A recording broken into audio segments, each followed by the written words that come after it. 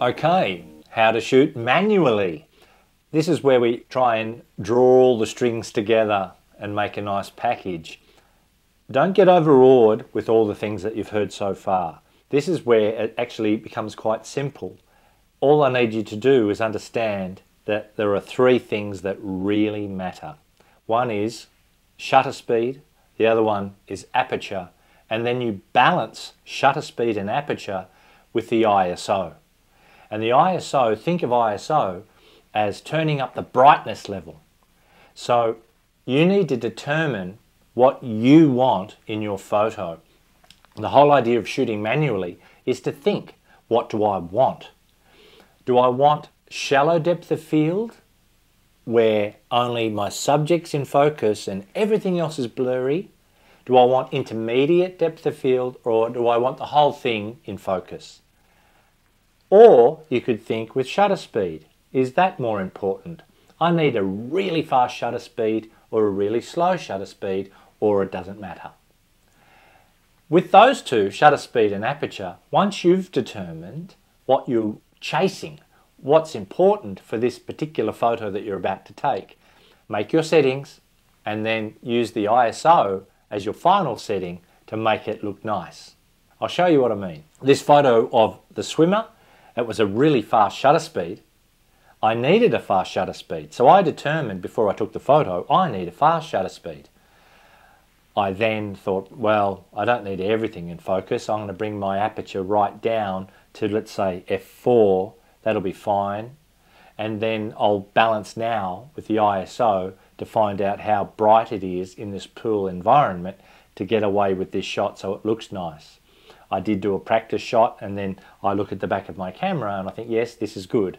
So I wound up with a shutter speed of 2,000th of a second. I probably could have come a little bit less, maybe even 1,000th or 1,500, but because I knew the subject was coming straight at me, I chose 2,000 and I'm happy with the result. Another photo where you could use a really slow shutter speed would be a nighttime photo where your camera's on a tripod and you're taking photos of the stars. You'd need a slow shutter speed. Now, how slow can you go?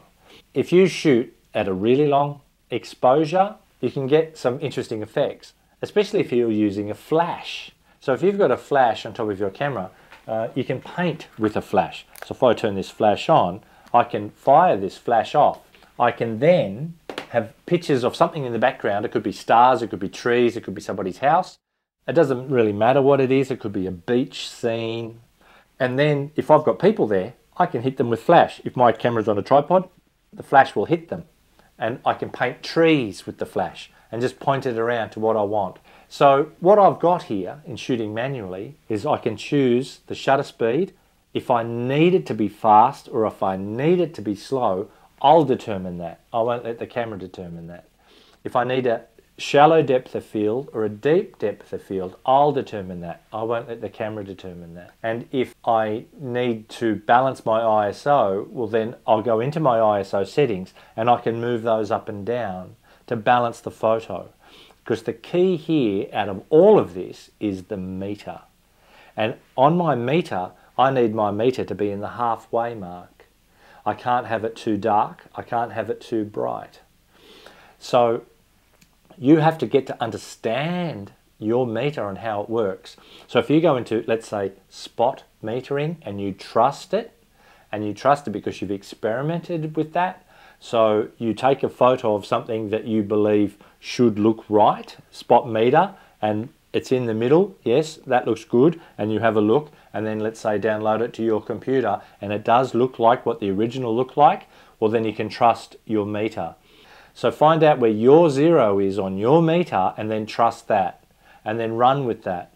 So if you're spot metering and you spot meter someone's forehead and you get your meter set to where your zero is and take the photo, it will look like that.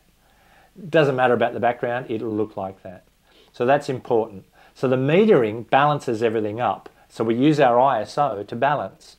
You can use your aperture to balance if it doesn't matter what depth of field. You can use your shutter speed to balance if it doesn't matter what shutter speed. But invariably, over years of experience, it just makes sense to use the ISO as your balancing point. So choose your aperture, choose your shutter speed, and then balance your meter with your ISO. With shutter speed and lenses, there's something you need to know. You should have a shutter speed that reflects your lens. So if you have a wide angle lens, let's say a 20mm lens, you can shoot at 30th of a second. If you try and stay nice and still, that is. A 50mm lens, you can shoot at 60th of a second. If you shoot with a 200mm lens, you should at least shoot at 200th of a second, or maybe 250th of a second. But try not to go below that. Now I know they've got vibration reduction systems in cameras and in lenses nowadays, and they work really well. But as a rule of thumb, if you stick to that, either equal or surpass what your lens is, you'll stop camera shake, and you don't want that. But also think about the action that you're taking. I shoot people at lecterns quite often, and I'll use a 200mm lens to do that.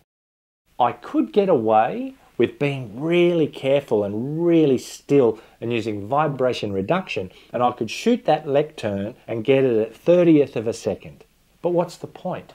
The person who's at the lectern, who's moving, and as they're talking to the room one side to the other, making hand gestures, at 30th of a second with a 200mm lens, they're going to be a blur. So there's no point. It's a wasted shot. I need to freeze the action. I need to freeze the action. And I know that's what my client is asking for, to freeze the action there. So I'll want a faster shutter speed. So I'll shoot a lectern at, let's say, 250th of a second. I'll then think, okay, what aperture am I going to use here? I want about an f4. If it was on 2.8, it's very hard just to get their eye, and they may move backwards and forwards.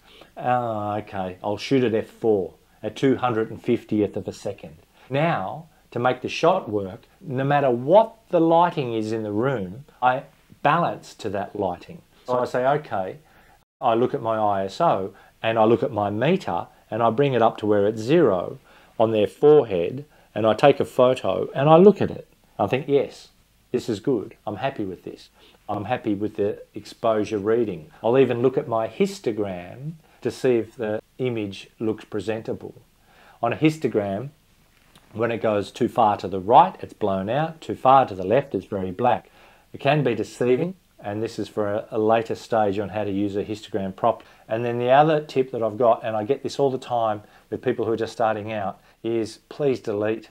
No one wants to see all of your photos, including the bad ones. They only want to see your hero photos. Actually delete the bad ones, get rid of them. Either get rid of them as you're shooting or get rid of them in post-production, but dump them. Don't let anyone ever see your bad stuff. No one wants to see it. And you can have two photographers and they're both as good as each other, let's say. Their work is both, okay, you take some really nice photos. You take a lot of bad ones too. But if they show only the good ones, people go, geez, you're good. And if they show everything, people go, oh, you take the occasional good one, mate. See what I mean? So don't let anyone ever see your bad stuff. I take bad photos. Every photographer you've ever met, no matter how professional they are, they take bad photos. It's a path of the course because we want to see what happens. So you look at it and you think, wonder what happens if I do this. Nah, I don't like that. I'll change it. And then they'll take the photo. Experiment, play with it, file them properly, dump the baddies. No one wants to see your bad shots.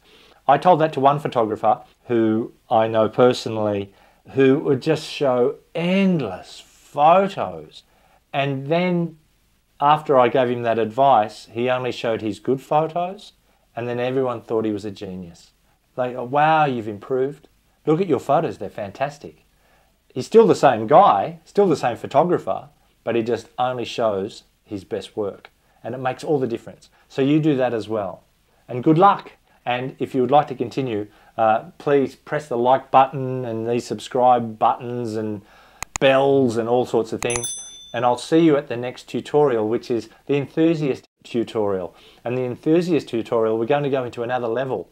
So I've taken it for granted that you have played with your camera to a point where you're comfortable with it. And now we're going to go into another level. We're going to talk about balancing light. We're going to talk about flash photography more and natural light photography more.